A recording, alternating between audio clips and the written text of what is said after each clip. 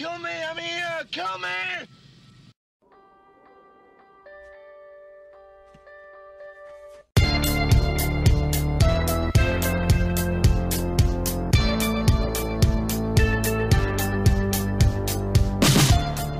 Hey everybody, this is Matthew Movies coming at you with my review of the Garbage Pail Kids movie.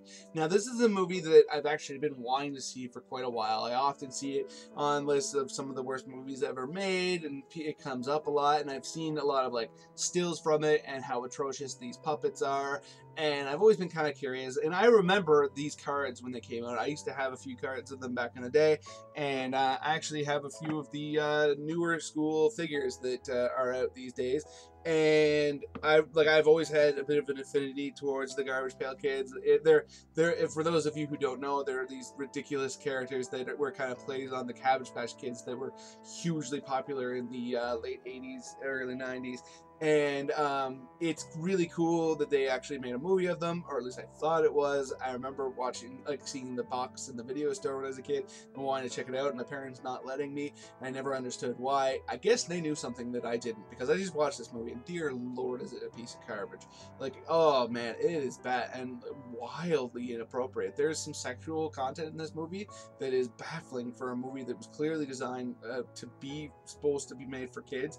And again, for a movie that was supposed to be made for kids, this is not appropriate whatsoever. There's drinking, there's all kinds of violence, there's, like I said, sexual content. There's a character that you see in her bra. There's a character like that seems to be using her sexual prowess to get a child to essentially to do her bidding for her, and it's just wildly inappropriate. Like I said before, the puppets that it's people, little people in these like puppet head things, and the puppets look just so weird and off-putting, and they have no expressions. Their eyes blink and their mouths move, but that's it.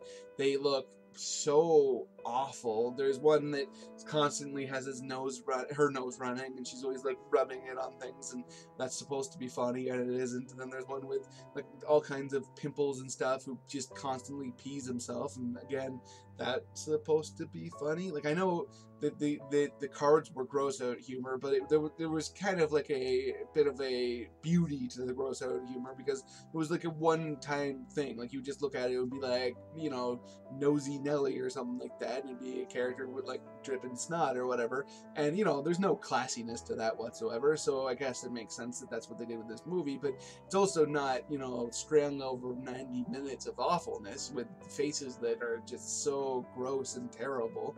The acting in this movie is just weird and terrible.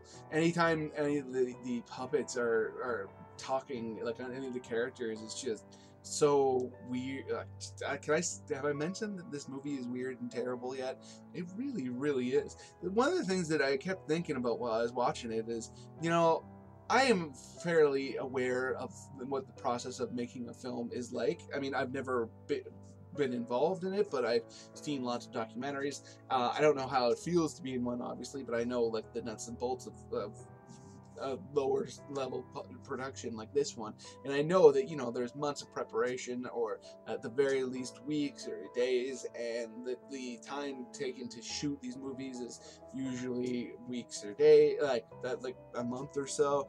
And it's just mind-boggling to me that there was a group of adult human beings that spent X amount of days, X amount of weeks, X amount of months working on this movie and thought throughout the process, yes, this should continue. We're on the right track. Or even if they weren't on the right track, we're stuck through it all, and we're like, yeah, I'll have my name on this thing. That'll be good for my career. Because my Lord, like, can you imagine how, like, for instance, the little people that are in those puppet heads, like those puppet heads, I guarantee you, were super stuffy and warm and uncomfortable. And how would you feel if you were them and you had to go home late at night, and after a hard day's work, and you're covered in sweat and grime, and you're gross, and you're tired, and you want to lay down and go to sleep, and then you're in that dark room, and you think to yourself, well, you know, at least I'm making, wait a minute, that's the movie I'm making? Because I can't imagine that there wasn't a feeling on set that they knew that what they were making was not going to be a hit and was not going to be remembered fondly. And when the people were looking at the motionless face of these things, that they were like, yeah, everybody's gonna buy into this. You know, I'm almost imagining like a funeral procession level of spirit on that set, knowing that they were contributing to one of the worst films ever made. Because there's no question in my mind that this is absolutely in the running for this. I mean, I enjoy myself a good bad movie. Like I reviewed The Room recently, and it was entertaining. But this like, because it's so bad, it's epic. This is just not. It's just a trial that you have to kind of trudge through to get to the end to be able to say that you finished it. Just like it reminds me of the Star Wars Holiday Special, where you know you kind of want to be able to say you watched it, so that you know when you're watching a video or something like that and a reference comes up to it, you can be one of the people in the room there like, oh yeah, that thing's god awful.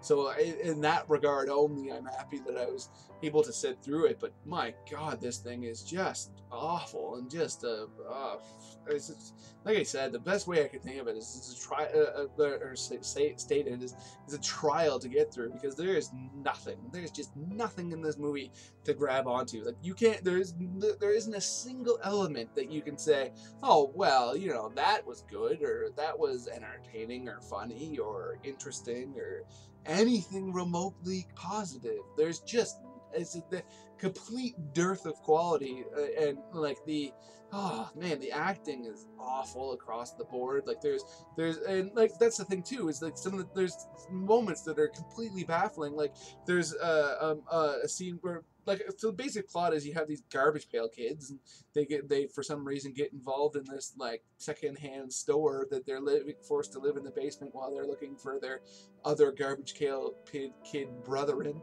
and they befriend this old guy and this little like young dude. And at one scene, the young dude goes home and sleeps like, you know, a human being does. But he comes back in the morning to bring the Garbage Pail Kids breakfast. Brings them breakfast. He goes upstairs and has a conversation with the old guy. And then in the next scene, he goes back down and he's talking to them. And then when he leaves the room, he's like, "Okay, guys, I'll see you in the morning." What? Is it night now? Did that conversation between him and the old man take an entire day? What did I miss? Like, and stuff like that across the board. It's just so baffling. And there's a scene where they go into a bar with all these bikers who are tough and stuff, and it's just so nonsensical. And by the end, it's like the scene in Pee-wee's Big Adventure, where by the end the bikers all like them, but there's no reason given for it other than all of a sudden a random biker is like, "These guys are hardcore. They're with me." And everyone's like, "We love you, Garbage Pail Kids." And later in the movie, the kid goes to the bar and gets all the bikers to come to their aid. Then there's no scene where he finds out about the biker sequence. They try. There's a moment they make it abundantly clear that the Garbage Pail Kids are trying to keep the fact that they left the house a bit of a secret from him.